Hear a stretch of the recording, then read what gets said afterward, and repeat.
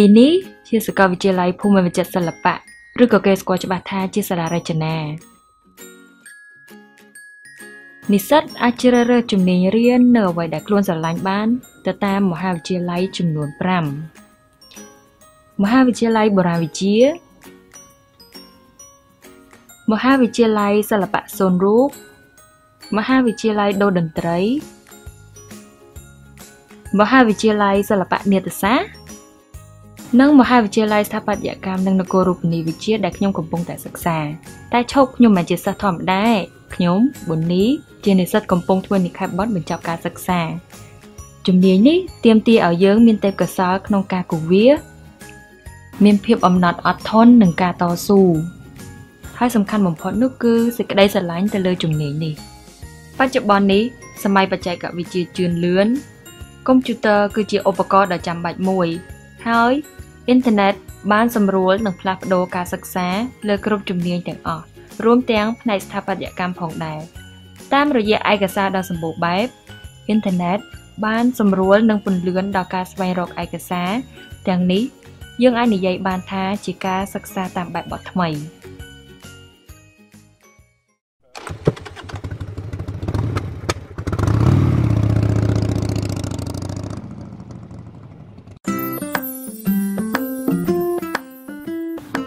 គំរូដ៏ល្អឯកការរចនាប្លង់ដោយយកចិត្តទុកដាក់ការប្រើប្រាស់ពន្លឺនិងខ្យល់ធម្មជាតិការបញ្ស៊ីគ្នារវាងទម្រង់អគារស្ថាបត្យកម្មជាមួយនឹងបរិបទទីក្រុងបានឆ្លុះបញ្ចាំងអំពីអត្តសញ្ញាណជាតិខ្មែរស្នាដៃស្ថាបត្យកម្មរបស់ស្ថាបត្យករជើងចាស់ជាកម្លាំងចិត្តដល់ខ្ញុំដែលពួកគាត់បានសម្រេចស្នាដៃទាំងនេះក្នុងកំឡុងពេលដែលអ៊ីនធឺណិតពុំទាន់មាននិងបច្ចេកវិទ្យាមិនទាន់រីកចម្រើនខ្លាំងយើងទាំងអស់គ្នាពិតជាមានសំណាងដែលកើតនៅក្នុងសម័យបច្ចេកវិទ្យាកំពុងជឿនលឿន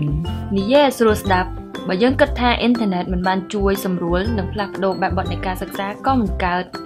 បើឥឡូវយើងមានផ្នែកទឹកនិងត្រចៀកទឹកចង់ទៅមើលស្នាដៃស្ថាបត្យកម្មនៅទីណាក៏បានឧទាហរណ៍ប្រាសាទអង្គរវត្ត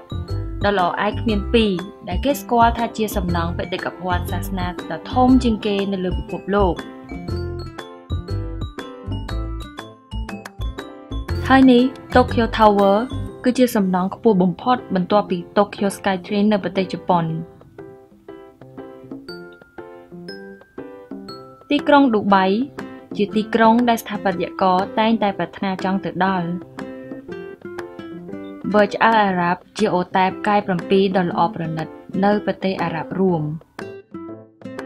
អ៊ីនធឺណិតពិតជាបានផ្លាស់ប្ដូរបែបបទនៃការសិក្សាពិតប្រាកដមែន